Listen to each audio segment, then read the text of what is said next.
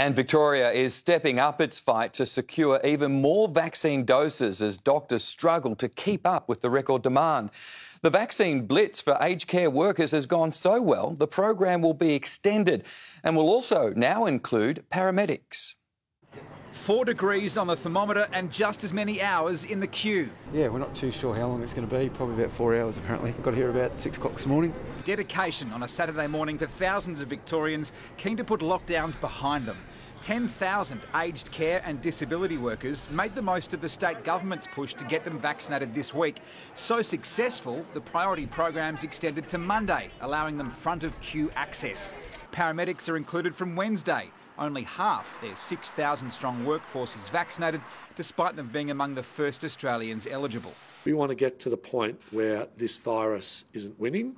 The state government says targeted vaccine programs are going into more vulnerable communities. We're also seeing a lot of dedicated and very sensitive vaccination efforts taking place around our public housing estates to make sure that we give people really good access to vaccination. Almost 50,000 Victorians received a vaccine shot yesterday, a record number in state hubs and even more administered by GPs. GPs are burning through, in some cases, in half a day. Their allocations. Doctors are pleading for more supply from the federal government. Some say they could at least double their allocations. Flu season last year, we did 6 million vaccinations in 6 weeks. So there's a big latent capacity. Dr Price says some people over 50 are still picky about which vaccine, despite the current outbreak. Those people really need to go and have a really good conversation with their own GP about the risk-benefit ratio, because we do know that's not the correct science. In the race to beat new variants, there's good news about vaccine effect. We know that vaccination does help protect against infection with both of these variants, Kappa and Delta. But with international supply issues for Pfizer, the pressure is on. It is a race because we need to get to that safety zone as fast as we possibly can.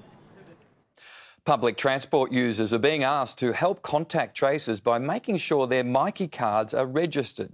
Blake Johnson is at North Melbourne Station tonight, and Blake, the move would save crucial time. It could, Mike. We've seen buses and trains listed as exposure sites recently. On one bus in particular, there were 20 passengers. Just 5 had a registered Myki card, meaning the remaining passengers were almost impossible to track down. Across the network, just 44% of us have a registered Myki card. The Transport Department wants more of us to register so that if there is another outbreak, we could save hours. Within about 3 hours, we can get an email directly to your inbox that says you've been on a service that has become an exposure site. If you need more convincing to register your Myki card, the Transport Department says it allows you to have an auto top-up of your balance, and you can also report lost or stolen cards, Mike. OK, Blake, thank you.